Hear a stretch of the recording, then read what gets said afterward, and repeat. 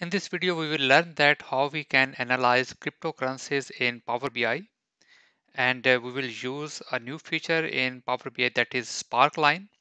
So let's proceed.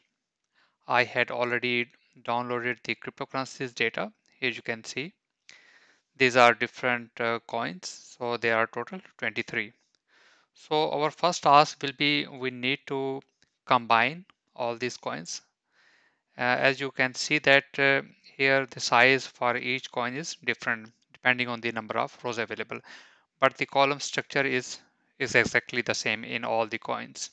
So we need to append these files, and for the appending purpose the number of columns and the types of the column should be same. So let's proceed. First we need to copy this path, and then we have to click get data more. Because we have multiple files in a folder, so we have to choose here file and folder, this one, connect,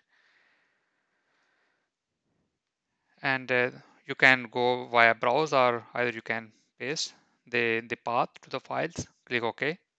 So here you can see we have different columns here. The first is the content, that is binary, and then the name of the files. So these are the different coins, and the type is CSV and some other metadata. So for this we have to click here. Here you can see the drop down icon. So click here in the right corner, and we have two options. So we need to click here combine and transform data.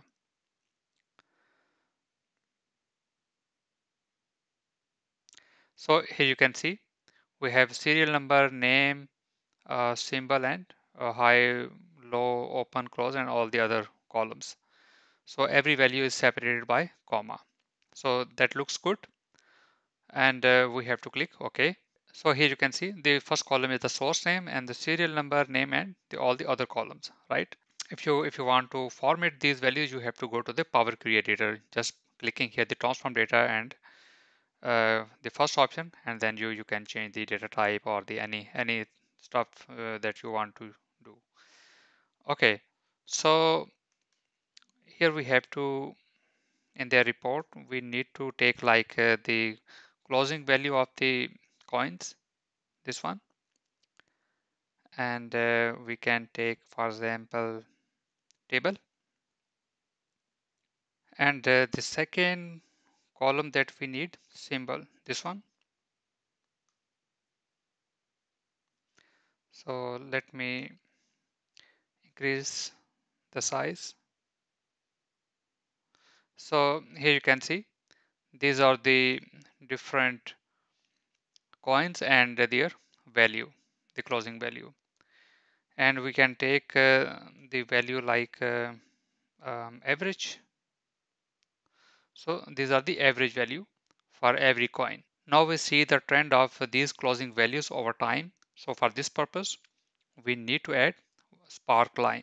To add the Sparkline, you have to click this drop down and add Sparkline, this one. So here you can see the on the y-axis we have the value close, and on the x-axis we need to choose time. So we can take date, this one, create. This is the trend that you can see over time. And if you go to the format under Sparklines, so here you can see we have different options here, like the if you want to change the color and the stroke width.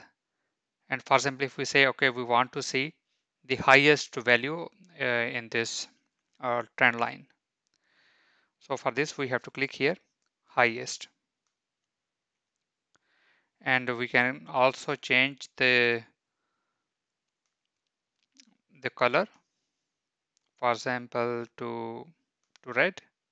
So here you can see these are the points where the closing value was very high, and you can also choose like lowest or first or and anything depending on your requirement. So these are the features for the Sparkline. And one more thing is you can change here the chart type. For example, chart type to column. So here you can see you can also change the chart type depending on your requirements. So in this video we have learned that how to combine multiple files in a folder and how to use the Sparkline over time. I will put the link in the description where you can find all the available files that we have used in this video. So if you like this video, please subscribe our channel, and if you have any question, please write in the comment section. Thank you.